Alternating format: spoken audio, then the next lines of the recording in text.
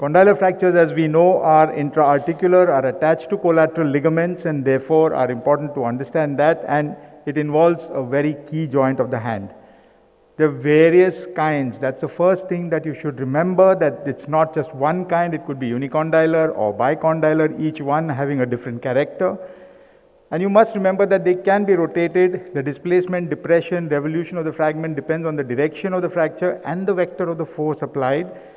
Like this one, which flipped completely, I was able to milk it into place and put 0.6 or 0.8 KYs. That's the important thing to get a good result.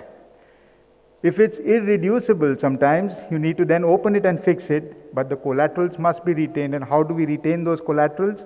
It's by going distal to the proper or in between the proper and the accessory collateral ligaments. So that's where the position should be to get a good result. How do you get to the collaterals? Well, you need to go beneath the lateral band, which is like that, and make the cut there, and underneath that you see the collateral ligament. So that's how you get there. How should we fix the long oblique pattern fractures? You go in through the same approach, and you could put in a couple of screws. What about this? This one's on the volar side, so there's no point going from the dorsum, and you see that when you flex it, it's highly unstable. So you need to go in from a Brunner incision, take apart the A3 pulley, get to the flexor tendon, take it aside, take the volar plate down, and get to the fracture like in this one, pin it down, put a screw, and get a good result. So it's the approach that matters, to think about where that fragment is. Here's one that's exactly on the opposite side. So that's where it has come from, that's how it's gone. So you need to go in from the dorsum. I was lucky in this one that there was an extensor tendon rupture. So I went through that, got the screw in, tested the extensor tendon repair, and checked that the screw was in good position. So once you know all of this, you must also remember that you have just one chance when you're putting an implant in. Don't screw it up like this. Use the proper implant, or you're going to have a lot of problems. So check your implant before you start your surgery.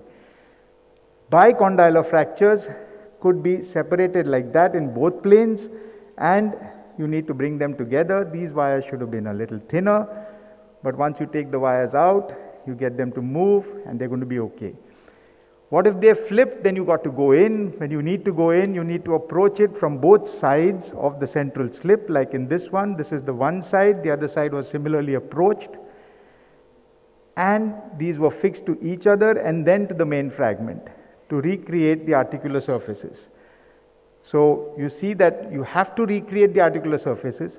You have to get immediate mobilization.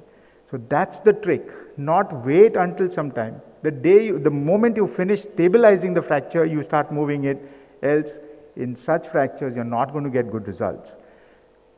Finally, what if you miss the bus? Like in this one, he's a surgeon, he's an orthopedic surgeon, some wires were placed in, and this is how he completely disrupted, was unable to do anything with his hand. 7 weeks later, you can see the disaster that's there within, and you need to then go in again from both sides of the extensor tendon and bring those fragments back into place so that you get a good articular surface. Look at it from both sides. At times, this is another case, but you might need to go in from the center of the extensor tendon, from the central slip, but you've got to be very careful. You may lift off 20–30% on one side, but the other side should be left alone. So decide which side you want to lift off.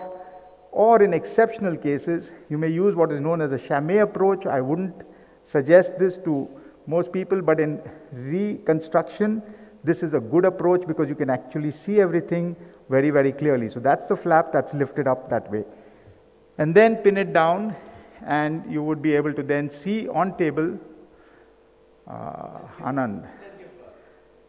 Yeah. Cancel, select, I don't know. Okay, that's okay. Right. And then start the other one as well. Anand, you're rusty.